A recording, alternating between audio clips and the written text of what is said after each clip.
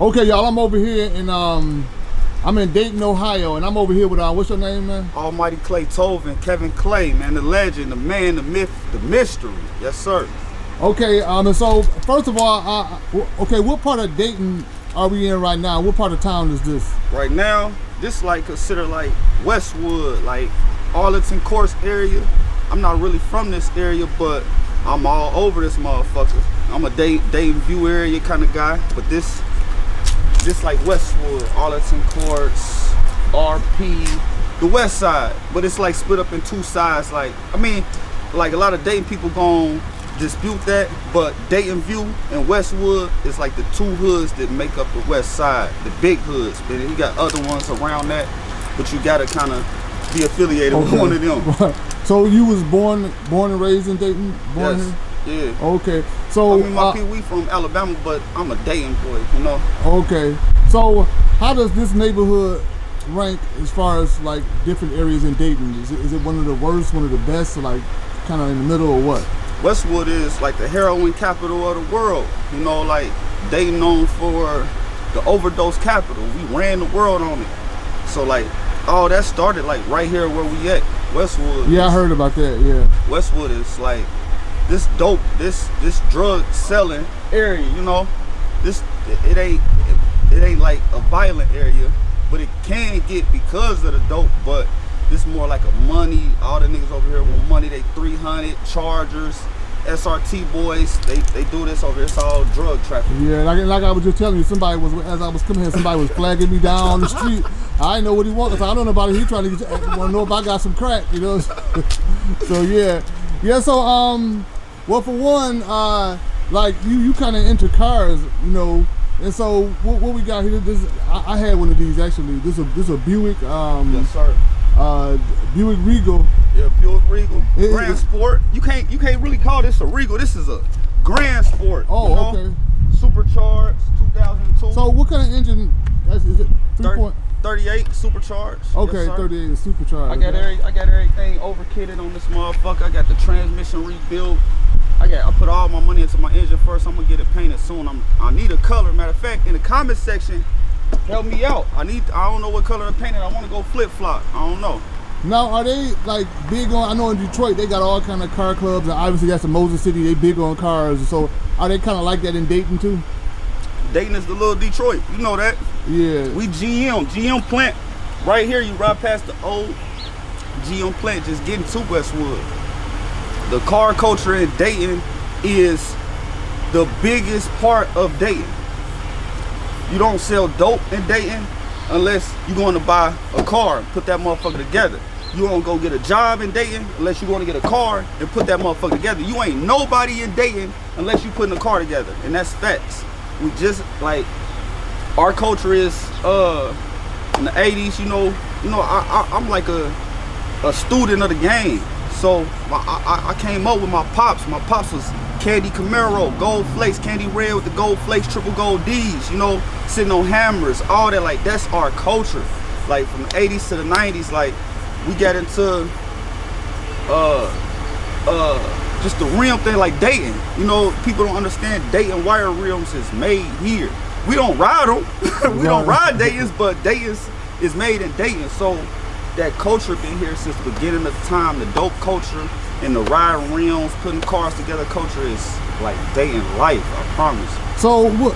And for those people that don't know, Dayton basically is right down the road from Cincinnati, like maybe 50 miles or so down the road, right? Because Cincinnati on the border of Kentucky. What's the difference? I know Cincinnati is a little bit bigger city, but what's the difference between Dayton and Cincinnati? Is it a big difference? Man, it's a very big difference. For one, Cincinnati is a big city. This is a town. We got about 400,000 people. We are the #1 in murders, like per capita in Ohio. We #1 in overdoses, like so. Us being so small, and it's like everybody know everybody, and it's so much money here that it's kind of like it puts us at odds when we go to Cincinnati. Like an average motherfucker here, like the average broke motherfucker here is rich compared to a motherfucker in Cincinnati. They never had a car. They never really even had a couple $1,000s. So they would think that we lying about the life that we live in because we so small. They think that since you know what I mean, like so we don't. This Cincinnati Dayton thing is kind of like historic too. Like, no disrespect to y'all natty dudes, I ain't bringing up old beef or nothing, but the Cincinnati dudes don't really get along with us, and we don't really get along with them, because it's like you could be a nobody in Dayton and really be worth $100,000, you know, and be looking like this.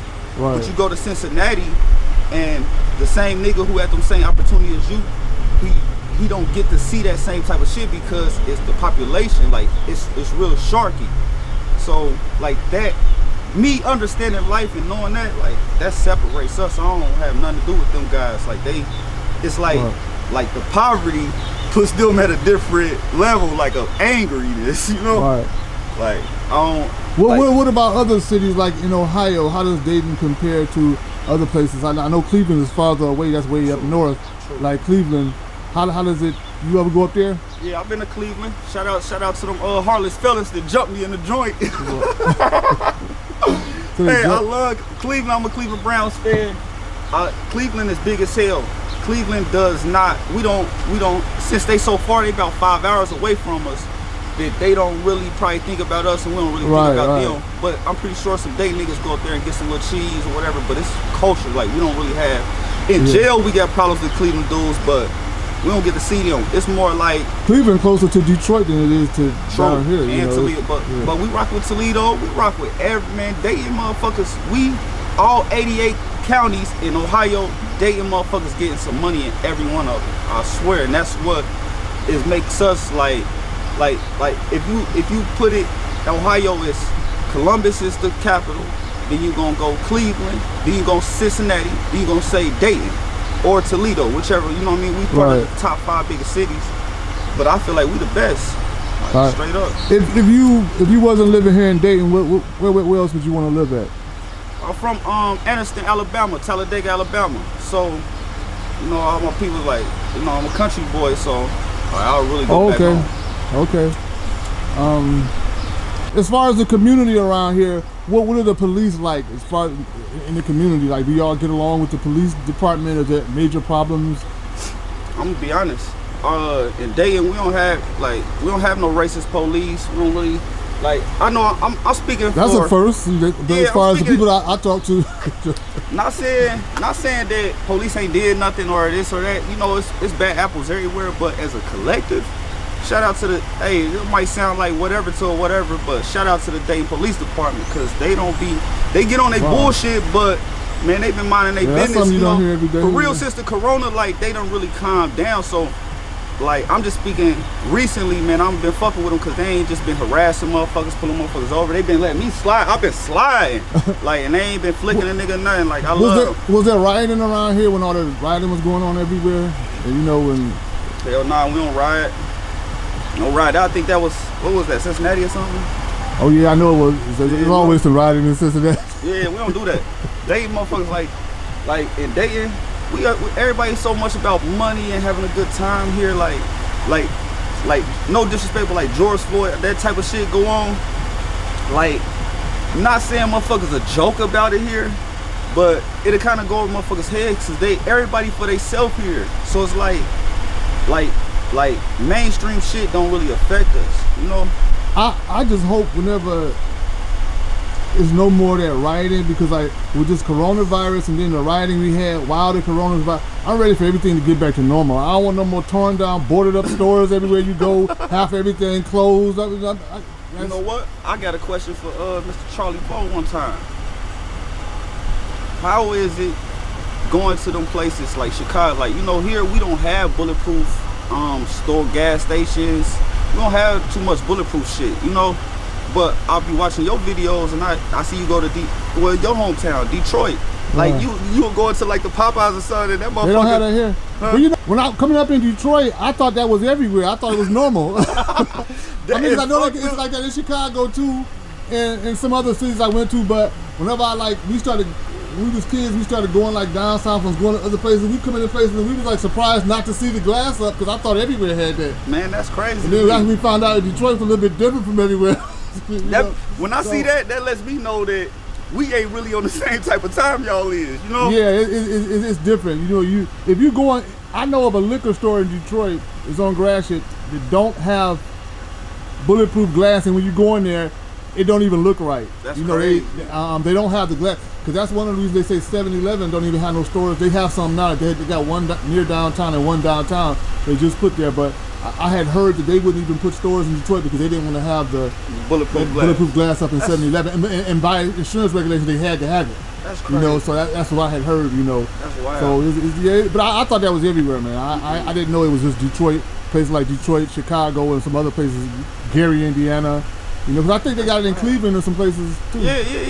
I think Cleveland, I think just Cleveland. I think in Ohio, I think the only place I seen a lot of, and it wasn't, you know, everything either though. But they don't have it here. I would think they would have it here because y'all got some kind of rough areas around here. Yeah, I said we never wanted murders, but it's just I don't know why they like that. You know, that I guess like maybe if the insurance regulations don't require that for some businesses, then they don't get it. Maybe the population, you know, Detroit is you know what I mean, big ass city. You know, if this small as fuck, they ain't. I don't know. So let's talk about you and your thing that you do. I'm Almighty Kclaytoven. That's what I prefer to use as my stage name, my producer name. I'm a producer. I'm a legend, like a man, the myth, the mystery in Dayton, Ohio. I started. Like, I'm glad, man, I pleaded with Charlie to get him to come down here just so I could speak my mind on this. I started the Dayton rap culture.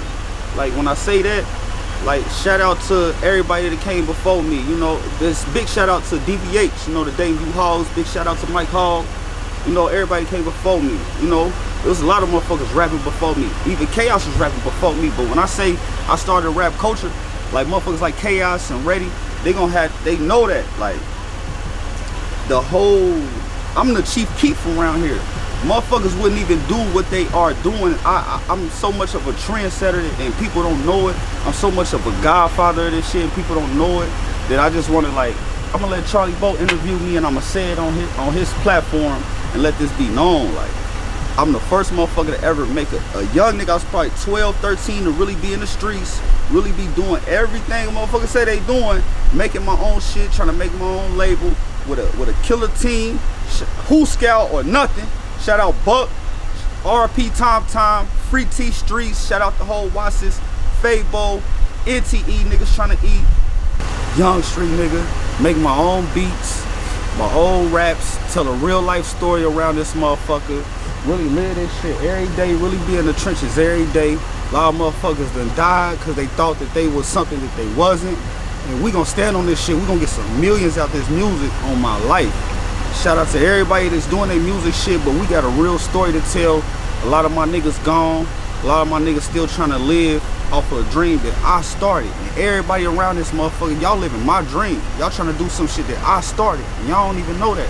That's cool. And enter into yourself. You ain't gotta like me because of what you heard about me. You ain't gotta like me because of who I deal with. But just know that what we coming with is 100. And that's coming from God. And we gonna do this shit forever. I started probably about 15, 16. I made a album at Go For Your Mouth.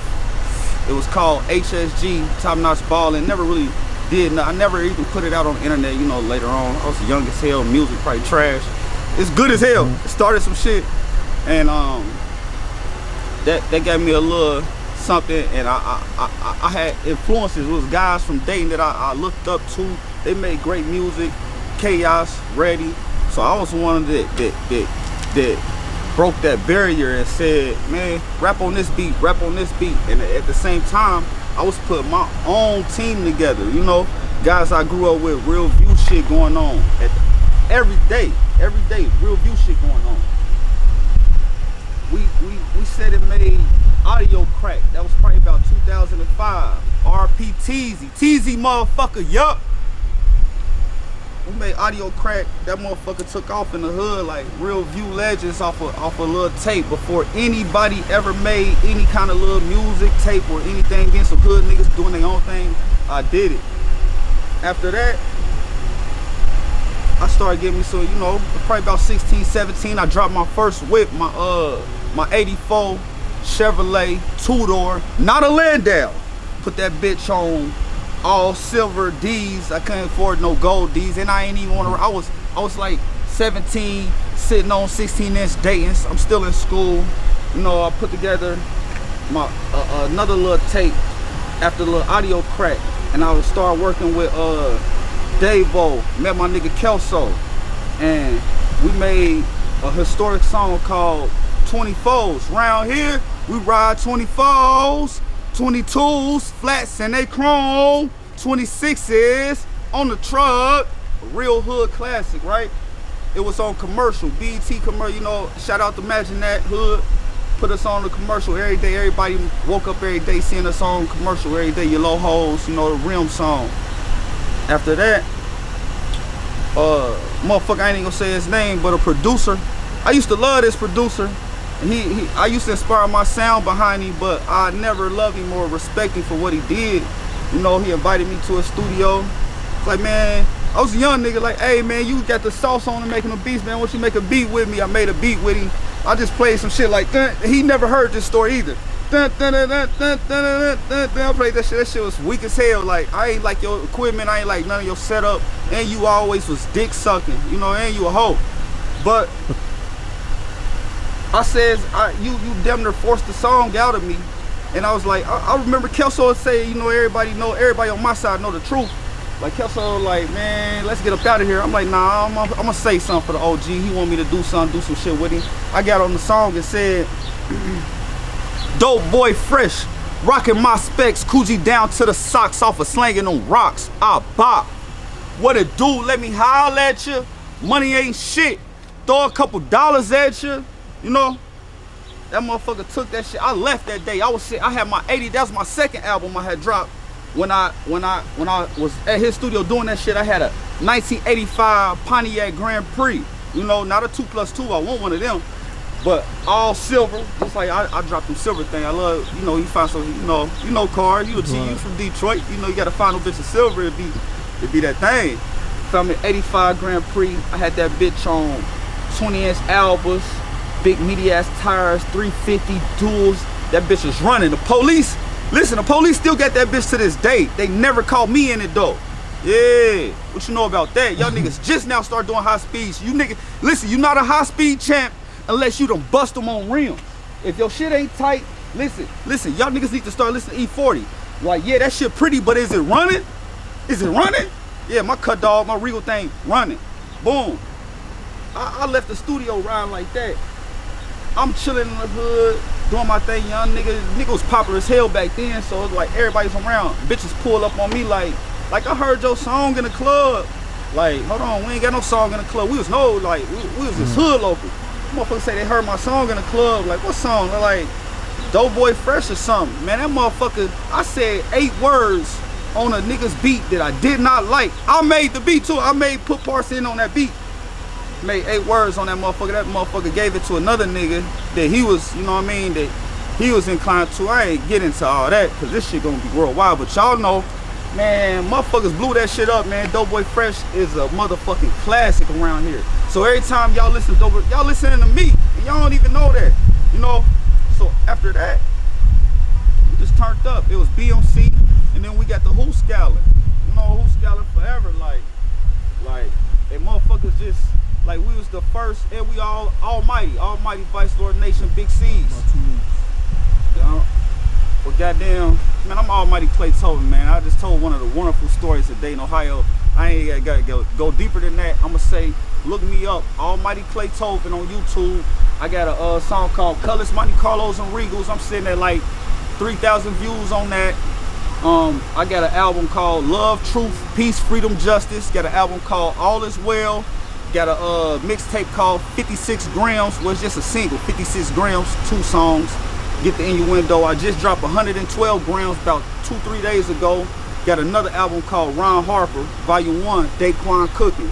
You know, I appreciate Charlie for coming down here fucking with me. I just wanted to show y'all something. I've been watching these videos just like y'all, man. This motherfucker, he's a real man, you know, and I respect that. I just wanted to show some light of my city and show y'all me, you know.